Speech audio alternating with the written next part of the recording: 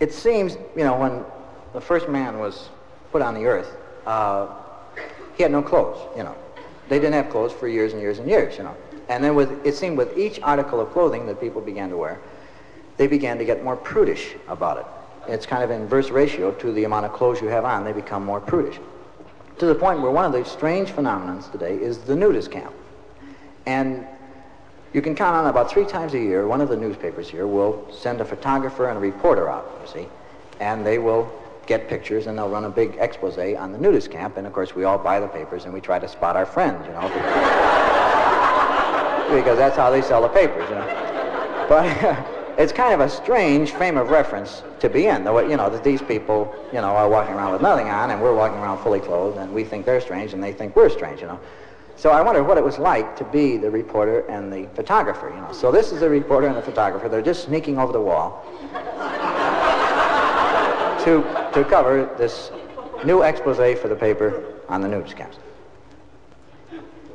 All right, come on down, Arnold. Come on down, will you? Somebody's going to spot you up there.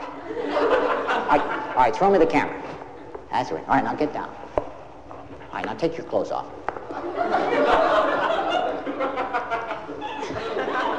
Will you take your clothes off? The socks and everything, yes. You want people staring at you? These people think nothing of it. What are you giggling at?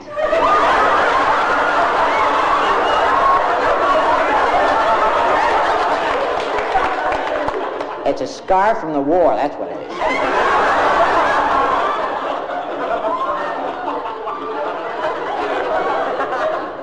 I was not running away from the enemy.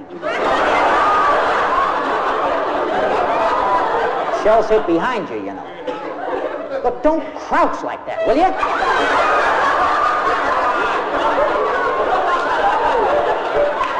That's a dead giveaway. These people think nothing of it. Just walk away.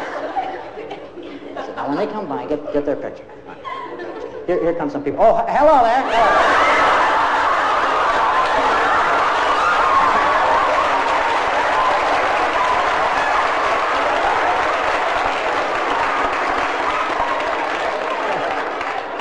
I know I'm crouching, Arnold. I know I'm crouching. Are we new members? Yeah, how'd you guess that? A lot of the new members crouch down like this, do they? Well, it takes you a little while, you know, to get over your inhibitions. Well, nice meeting you. We're certainly enjoying it here. Did you get their pictures? What do you think we're here for? All right, listen, here come some people. Get down like we dropped a quarter or something. Oh, hi there. Now we dropped a quarter. From where?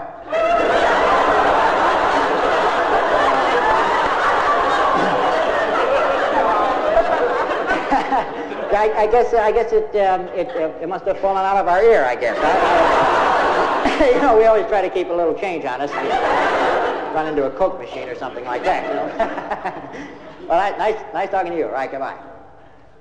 I think he's suspicious. All right, listen. Get some more pictures. We'll get out of here. Yeah, there's some people over there. Get their pictures. All right, now let's get out of here. All right, I close behind the bush over here. I guess they're behind the other bush. All these bushes look alike, huh? All right, never mind. We'll climb over the wall and we'll get somebody to call the office for us. All right, let's get behind the bushes here. Sir? Sir? Yes. Would you please call the Chronicle? Yes, I know I don't have any clothes on, sir. Sir, would you, sir? Sir, just a minute. Sir, just a minute. All right, we'll hail a cab. Yeah, a cab.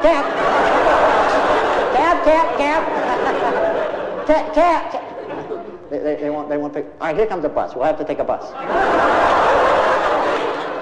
So, listen, we're going to have to sneak on. We don't have any money.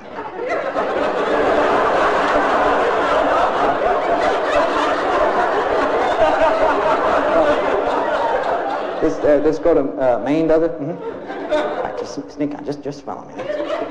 That's it. All right. Sit down. All right, act very calm. They